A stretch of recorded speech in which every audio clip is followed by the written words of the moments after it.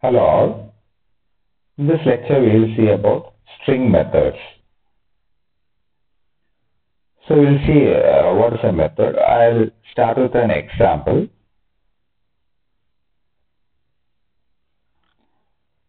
So I'm giving a text. I'm giving a string here. Python is very easy to learn. Okay, so this is my text. Now if I want to find the words, so if I want to find the words in this string, so you can use a method which takes an object text. We need to supply a data, and if we want to find the words, we can use this method, split. Split simply we can use. So if you want to find the number of words in this string, you can use the split function. So this is split method. This is a method. This is similar to a function, but it is slightly different. It has a slightly different syntax. So similar to function, we have arguments. We can give arguments also, but we have to call with an object. That data object should be there. Here the data is text. So text dot split will give will separate into different words. So if you want to find how many words are there, now this method has split it into different words. So we have 1, 2, 3, 4, 5, 6 words will be there. So if we find the length, it will be 6. So there will be 6 words in it. Okay. If you want to find the different words in it, print words. If you print those words, you will get like this. So it will be a list will be written. The first word is Python, then is very. So all the words have been separated. So this is a method, split method. We call this as a method. So what the thing that is to be noted is it's similar to function, but we should have a data object.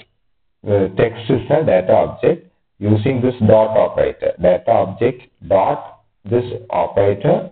Then we call this method, and we will get the result. So this will be split into different words. It's similar to function, but only thing is we have to use an object, data object to call it.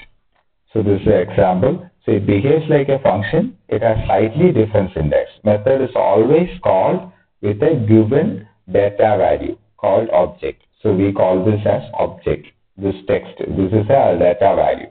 So we call that as object. So method should be called using an object, that data value. Then only we will get the result. So this is a syntax, an object dot method name, and any arguments. Like in functions also, we can give any arguments inside this thing. So you can find all the string methods if you type dir str. If you type dir str here, you will get all the method in this string file. So these are the different methods in this str. We will see some of these methods, or you can type help str. So these are some of the methods. I'll show you with an example. So we'll give a string. I'll open one new window.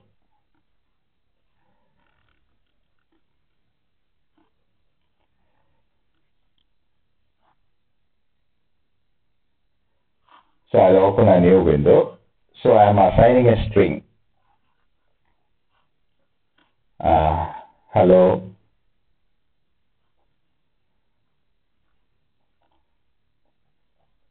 Good morning. Okay. So I have assigned hello good morning to S. Now you can find the length of the string. You know how to calculate the length of string. You will get 90. So there will be 90 digits.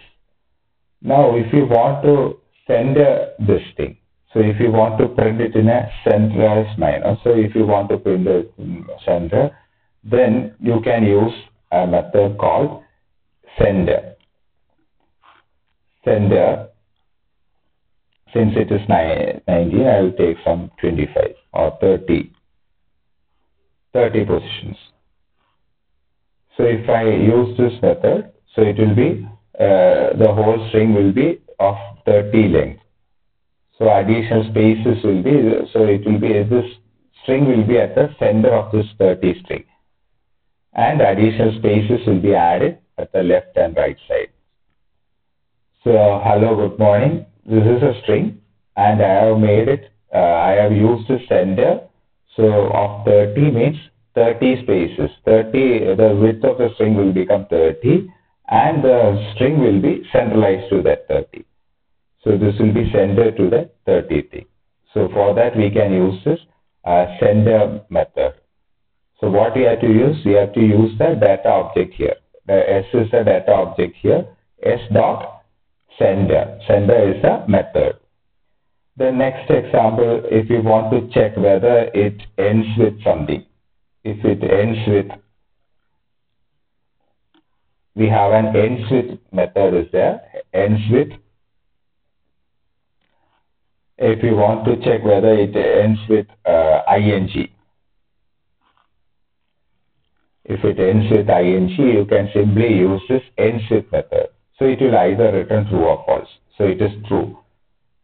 So it ends with ing. The meaning is that the string ends with ing. So we can use this method, ends with method, ends with method. So we have to use that object data value dot method. And the argument is ends with ing. So you can check. Otherwise, you can use whether it ends with int. It is false because the string ends with ing. Okay. Similarly, there start with also. S dot starts with he. Starts with he. Sorry, he.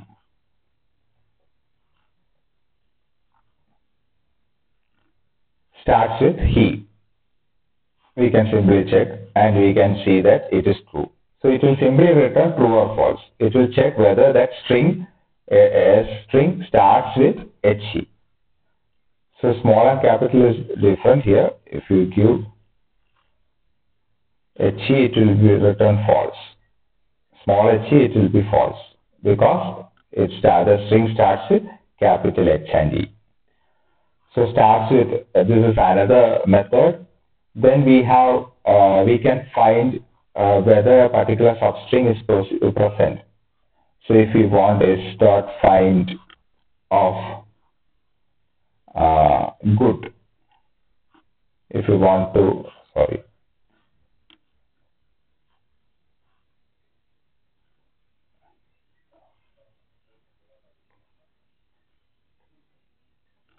Okay. So if we want to find whether that good is present, it will return whether if it is present, that position will be returned. So it is present at 7th position. From 7th position, that good value is there. So if you want to find whether some substring is present, you can simply use this find method. So this object value dot find. It will return at what position it is available. Okay. Then is alpha, we can check whether it contains alphabets only.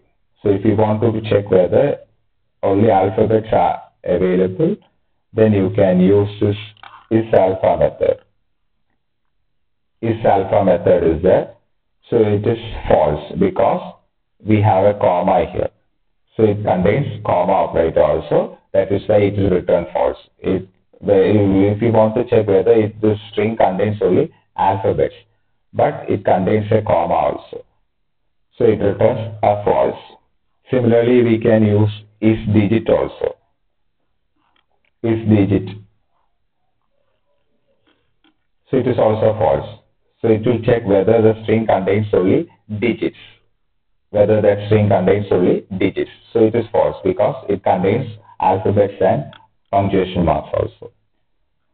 Then we have already seen this words equal to s dot split. You can split these words. So the words will be split, and if you want, you can print that words. So hello, good, and morning. So the words have been split in, the string has been split into different words. Now, if you want to join it back, you can join it back, join these words. So join, you can use this join method. So this is a data object. You have to join with words. So now all these things have been joined together. So there won't be any space in between because we are simply joining all these words together. So after hello, comma, the immediately that good will be there, and immediately after D, morning will be there. So we can use this join method. So we are joining using this data object. We are joining all these words. Then we can find if we want to make it the whole thing string into lowercase, we can use this lower method. If we want to make it into a lowercase, so there here H was capital in the previous string. Now everything has been converted to small letters. So you can use this lower method to convert it into lower character. Similarly, if you want to make it uppercase, you can simply use upper. So all the string, all the alphabets will be converted into uppercase letters. If you use upper method is there, s dot upper. Then if you want to replace a particular thing, particular alphabet, you can use this. So if you want to replace all the E's in that with, let it be I. I want to replace it with I. You can use this replace method. So, sorry. So if you want to replace all the E's in the string with I, then you can use this replace method. So all the E's. So I have only one E. That E will be replaced with I.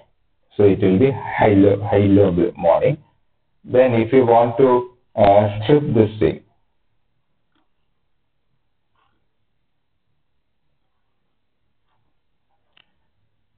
you can use a strip method also. It returns a list of words in this string using the delimiter. Okay, if you want to strip, for example, if you want to strip this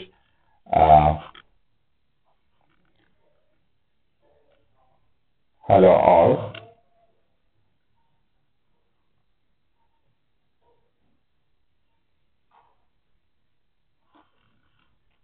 actually if I have to include some space here, okay, I am going to use a strip method. Strip method. Now if I use the strip method, now all the spaces will be removed from this. So it will be stripping it. Okay, all the white spaces will be removed. So if there are empty blank spaces here and there, all those blank spaces can be removed using this strip method. So these are some of the string methods that are constantly used. So this we have already seen, s dot sender. It will return a copy of s sender with a given number of columns. Then count, it returns a number of non-overlapping occurrences of. Then we can have optional arguments also. Arguments can also be given inside this starting and all those delimiters can be limited. So as in slice, we can set that starting and end position also. Then ends with will return, we have already seen. Then find also we have already seen. Then is alpha we have seen, is digit. Then join, if you want to concatenate the strings in the sequence, we can use this join. Then lowercase, to convert to lowercase, then we have seen already this replace.